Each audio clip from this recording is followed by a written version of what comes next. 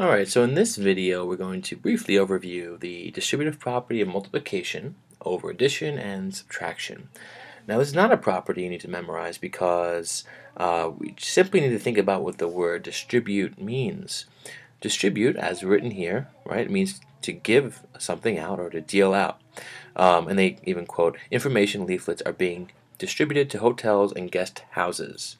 And synonyms are give out and deal out, dole out, dish out, hand out, and so forth. Because all of those things mean to distribute, and this property, the distributive property, also means the same thing, only with numbers and symbols. So if we have A times B plus C, that means we distribute the A to both B and C using multiplication, because this means A multiplied by the sum of B and C.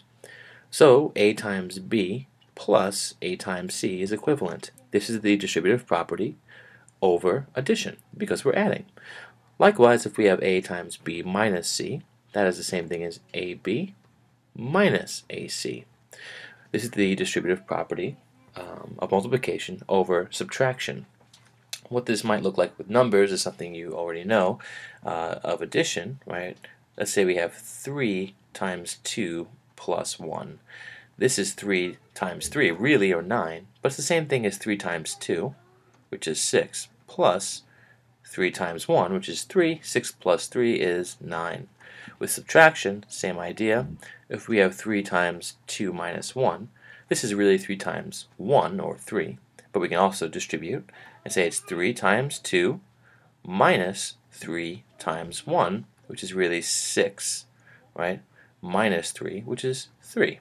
Now you might be saying with numbers, why bother using the distributive property? Well, there are certain cases where it's extremely efficient to use the distributive property. But imagine how important it is in algebra. Because unlike with numbers, with algebra we can't always add the terms we're given. So for example, perhaps you have something like this. 3 times x plus 2. Now we can't add x plus 2. Right? But it turns out we can distribute this 3 to think about it as 3 times x plus 6. And these are equivalent. And that might seem really insignificant here, but sometimes this distribution is the only way to move forward with the expressions we're given. Now let's say we had negative 3 times x plus 2. What would happen then? Well, then we'd have negative 3 times x, or negative 3x, and then negative 3 times 2, which is negative 6. So you can write plus minus 6, or just negative 3x minus 6. Same thing. We could also reverse it up by adding negative signs on the inside of the parentheses. Let's say we have negative 3 times negative x minus 2. Well, here we get positive 3x because we have negative 3 times negative x plus 6, because this is subtraction here, right?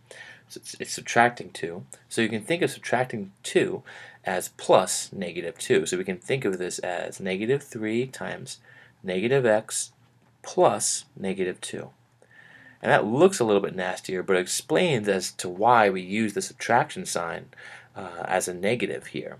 Often you won't write this, but just know this is what's happening in the background. We're thinking of negative 3 times negative x as positive 3x, and we're thinking of the second term, subtracting 2, as adding a negative 2. So it's really negative 2 times negative 3, which is positive 6.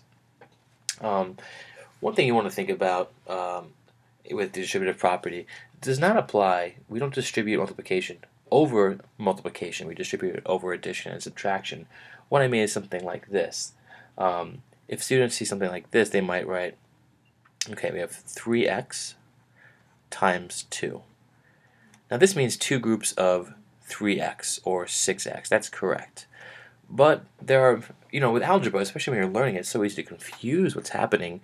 You might want to distribute. You might see parentheses here and think that you would do 2 times 3, which is 6, and then you think 2 times x, which is 2x, and you might get something like this, right? 6 plus 2x, but this is not true.